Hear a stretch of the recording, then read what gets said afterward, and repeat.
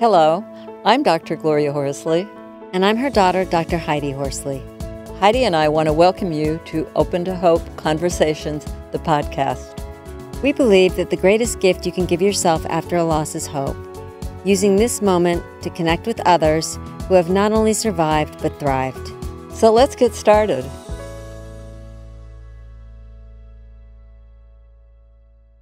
Welcome to the Open to Hope Show. I'm your host, Dr. Gloria Horsley, with my daughter and co-host, Dr. Heidi Horsley. Well, Heidi, we have got a great show. I love music and people that express themselves through music and share that so much with the world. And we've got a wonderful person on today who is sharing with us some difficult things. And well, why don't you introduce her, Heidi? Because I know she's in your realm of some things that have happened to you also. Absolutely, Mom. We're talking about the fact that you are not alone, pregnancy and infant loss. And like you said, I'm no stranger to that because I've had 2 miscarriages. And our guest today is Becky Nordquist. And she has written a book called Before We Said Hello, Finding Hope After Pregnancy and Infant Loss. And she also has a newly released CD and a song called Soft Rain, which is beautiful, which we will play at the end of the show today. And she and her family have endured 5 pregnancy losses and 1 stillbirth, a little baby boy named Nicholas. Welcome to the show, Becky.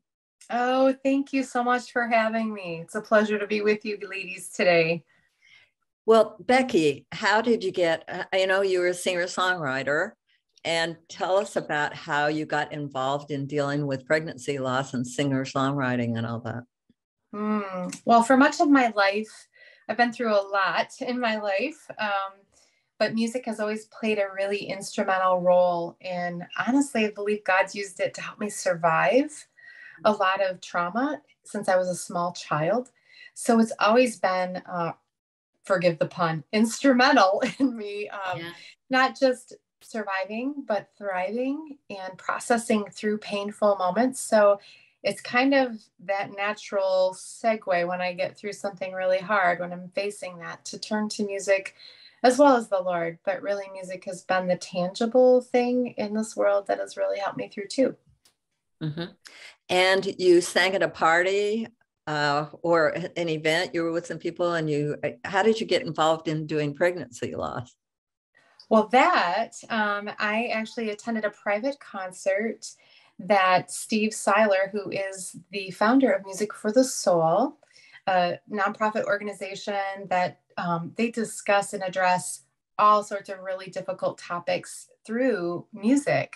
And so we met at this private concert, and it was really funny because we had a mutual friend that said, "Oh, you got to hear Becky sing. You got to hear her sing." And he's like, she's got such a great voice. And he's like, "Yeah, sure she does." Which people from Nashville, they get told this stuff all the time. So I wanted to crawl under the couch because I was embarrassed, and he wanted to crawl under the couch because he hears this stuff all the time. So after we were done, he's actually talking about another project.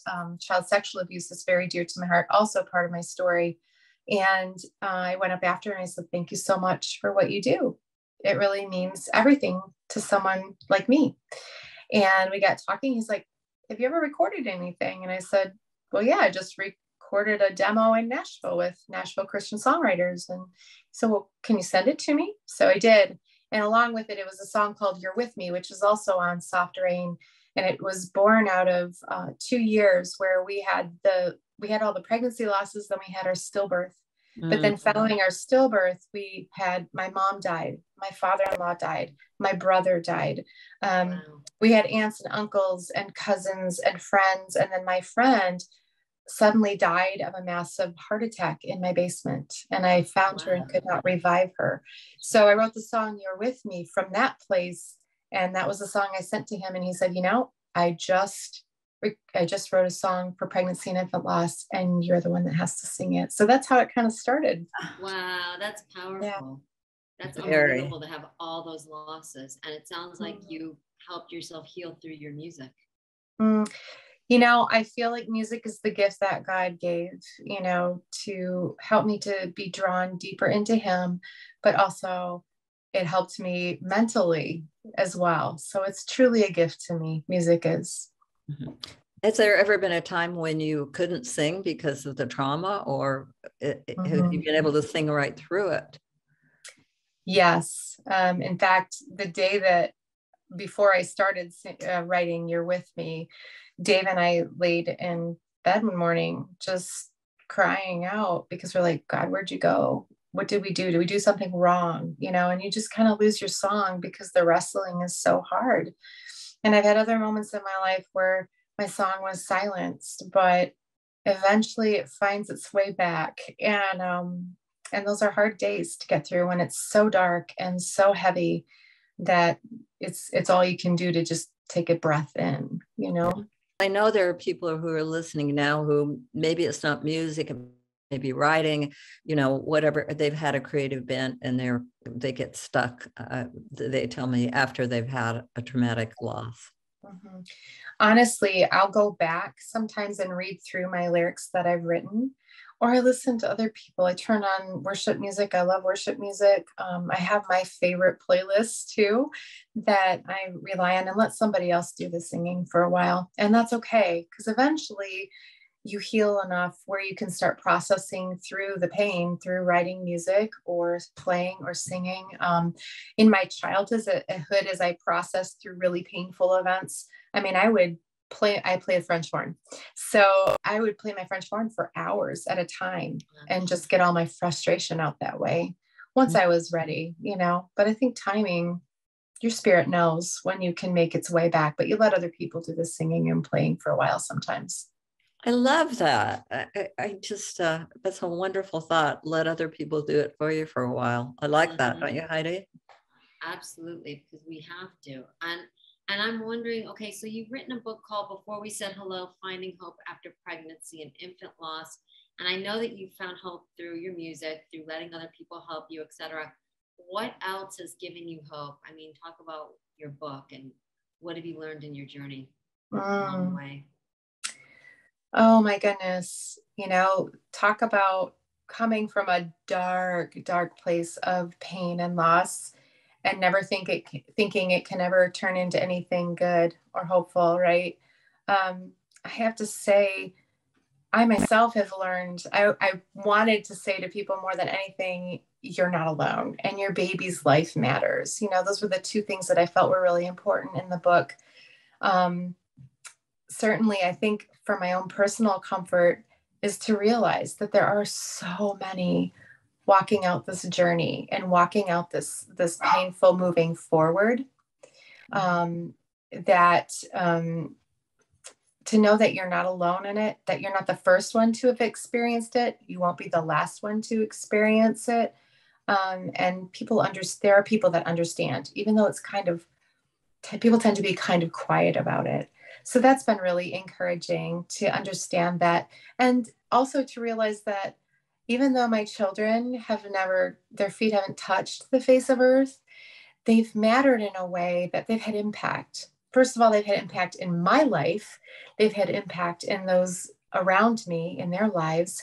But then, you know, tangibly, I've been blessed to see the impact through this book, which never would have been written had I not experienced the loss. If you can kind of see on the top, these little footprints right here, those are Nicholas's footprints. They put them in front of the book. So literally, it's like his feet have gone all over the world. And, you know, to have an impact as a believer, like, you know, my faith in Christ is the most important thing to me. So to know that he's had impact in helping other people and helping them process and grieve, that's my son's life. I mean, what more could a parent want for their child?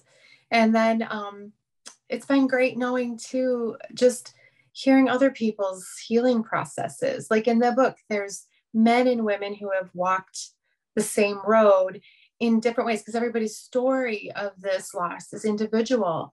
So the fact that there are all these different perspectives given has been a hope bringer for me, because you just hear how they have processed and how they've carried forward into life, but yet they have that underlying message of hope too, as they've shared their stories in the book too, if that makes sense. It does indeed. And you give us a little taste of your song, Soft Rain, and tell us about it. why you wrote it, what it means, and give us a little. Yeah, Soft Rain was written by Ellie Dent and Steve Seiler. It's actually not one of mine. I think it applies to anybody who's listening. It's lost something, right? Okay. So, All right, let's do that. initially, it was written regarding the part of my story that's focused towards abandonment and divorce, but it applies, like I said, to things of any kind of loss, Right. regardless. Grief is grief. Right.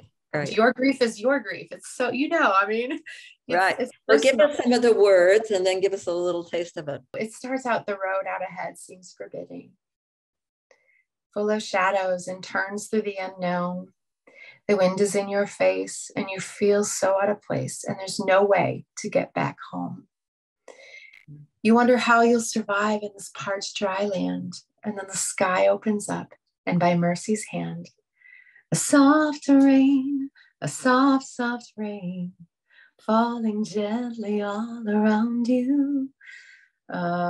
These cleansing drops from heaven are the Savior's healing tears, flowing to wash the pain away like a soft, soft rain. Sorry, I have to sing a little bit to remember sometimes. But yeah, I mean, it's really, because the other thing that we hear a lot with pregnancy and infant loss is that there's a lot of times they go through infertility after multiple losses. And there's so much heartache and heartbreak with that too, along with I'm running into a lot of people who are post-abortive, and they're grieving. They're grieving multiple things, and they have every right to grieve, So, I mean, there's just all these different applications, and everybody's. Like you said, it's Becky, it's very complex. I mean, in my own case, I had many years of infertility and treatment, and everything that entails, and then to have a miscarriage, and then to have another miscarriage, and people that say at least you're going to you can get pregnant, and at least this and that, those aren't helpful. And well, you'll probably go on to have another child, which I did, but not biologically. I adopted a wonderful daughter. So people will say things to make you feel better, but sometimes it minimizes your loss also.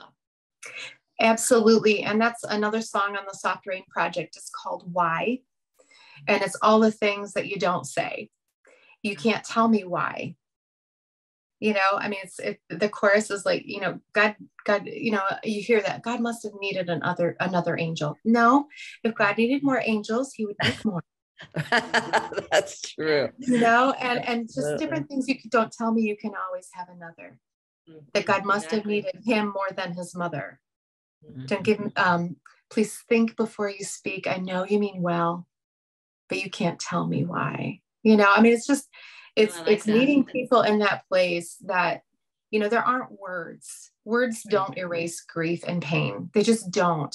I think a lot of Jesus and how Lazarus is dead in the grave, and they're like, where were you? If you just would have showed up when you should have shown up, we wouldn't be going through all this and, all that stuff. But Jesus shows up, and he doesn't preach a sermon saying, hey, look, I'm the Son of God. I mean, he looks at their faces and he sees their tears, and he does the ministry of what? The ministry of presence. He stops everything. He doesn't say a word. He sits down. He weeps. He's present for them. And so I always encourage people, you don't know what to say. Well, there's a good reason you don't know what to say, because there isn't anything that you will say that will make it better. But I love the idea of your album and music can be a quiet way for people to not say anything. Now, tell us about your project, the Soft Rain project. I'm not sure exactly how that goes. Well, it's funny because we didn't intend to do a project. We intended to just do Before We Said Hello. And then I had written a song called Heaven's Playground. And then Tony Wood, who's another fantastic award-winning songwriter in Nashville, and Steve Seiler, who's also an award-winning songwriter, they came in and helped me polish it up a bit and finish it off. And, and then we put those in the book. So when you buy Before We Said Hello, you get Before We Said Hello, the song, and Heaven's Playground, the song, with it. But then we added 2 more songs, which was Why, which is the things you shouldn't say, and When. Like, that's another question I'm sure you can relate with, is when are you going to get over this? you know, and the truth is never, never. I'll carry my children with me forever. And though I might have more, or I have other children, you know, I said to my husband, I said, I just want to ask, which of your children would you want to trade? Because they're all individual. So that was the song When. So we call that the Before We Said Hello Suite. Well, then as I started sharing my story and speaking more and more, and Music for the Soul heard more of my story, which includes child sexual abuse. I was abandoned after 20 years of marriage and divorced with 4 kids. So quite a journey there. And, you know, those were also places. So then we added Innocent Child and More Than a Survivor for the sexual abuse topic in my life too, because that was something that was within the church. My dad was a pastor and I was abused within the church. So all those really light fodder, right? light topics we're talking about. But, you know, they're so great in the way that they use music that I said to him, I said, this isn't going to sound like a dirge, is it? Because it's not easy stuff to sing about. But when you get to work with these people, they're just brilliant musicians and talented writers and talented singers, vocalists, the people doing, you hear these people all over the world. Like they are the top-notch people that they hire for things. It comes out really beautifully and in a way that I feel like when I was sitting in the depths of my depression and despair in these places, it would have been great to hear music like this that's honest and it doesn't offer a quick fix. It's not cliche. So, and that's all of the Music for the Soul stuff. It's just not, it's not cookie cutter. Right. It's not, we're going to solve your hurt in 3 minutes and 30 seconds. You know, it's okay to grieve what you need to grieve. And it's important that you do. I love that. Now tell me how our listeners get this. The best way is to go to musicforthesoul.org. And that's where you can get the book and the entire project. We have CDs. They can also send you digital downloads. And like there's other topics that they handle too, from suicide survival, pornography addiction, eating disorders, caregiving, all sorts of different topics. You can find that all on the Music for the Soul website. The other way is it's everywhere streamable. So iTunes, Spotify, Pandora, all those places you can get most of the Music for the Soul projects, but Soft Rain, all the songs are in there too. Oh, well, thank you so much for being on the show today. We're going to go out with your wonderful song you're singing. We want to thank everybody for joining us on the show today. And Heidi and I always want to remind you that if you've lost hope, please lean on ours until you find your own, and God bless.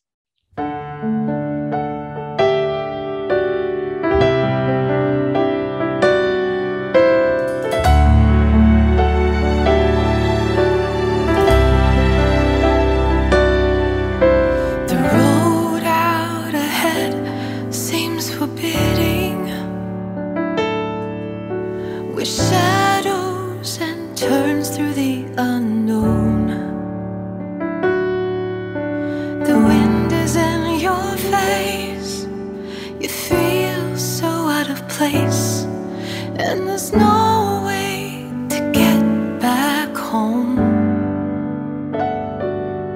You wonder how you'll survive in this parched, dry land. Then the sky opens up, and by mercy's hand, there you stand in a softer rain, a softer rain, falling gently all around you. These cleansing drops from heaven are the Savior's healing tears.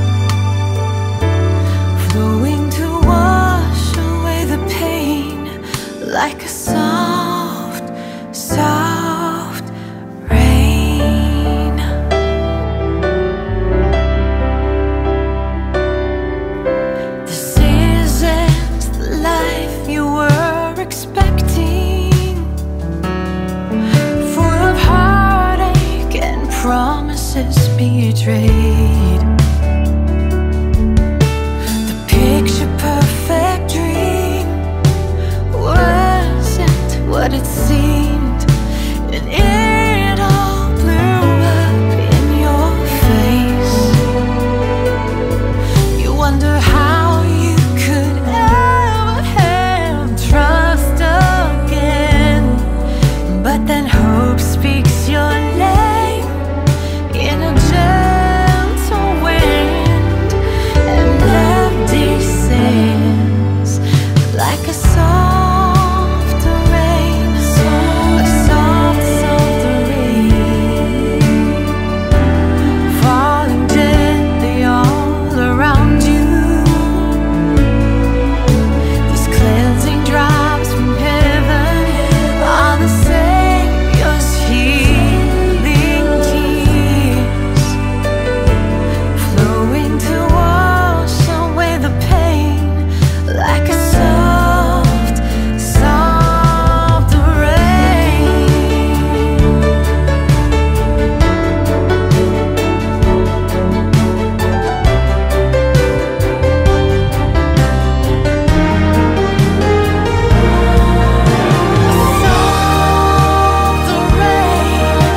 A soft, soft rain, falling gently all around you. These cleansing drops from heaven are the Savior's living water, flowing to wash away the pain like a soft, soft rain.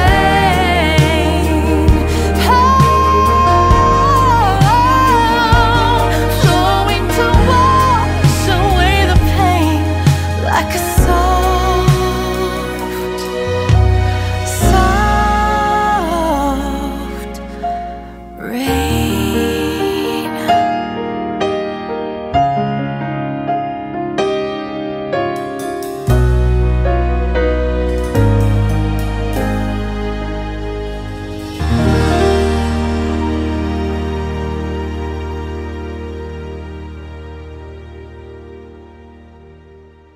I'm Dr. Heidi Horsley. You have been listening to Open to Hope, the podcast. You can follow Open to Hope on Facebook, Instagram, and Twitter. To learn more, visit us at opentohope.com and go to Apple Podcasts to subscribe. I'm Dr. Gloria Horsley. Join us again next week for another Open to Hope conversation, where we invite you to lean on our hope until you find your own.